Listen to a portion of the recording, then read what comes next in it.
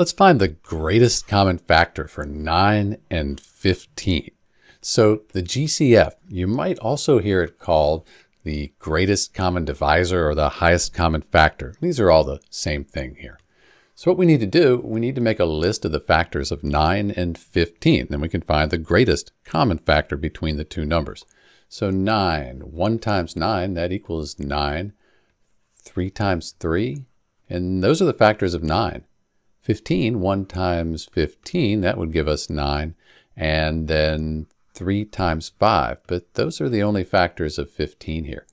So we take a look at our two lists here for 9 and 15, and we see that 1, that's a common factor, but it's not the greatest common factor because 3, that's larger than 1, and that's the largest factor here. So 3 is the greatest common factor between 9 and 15.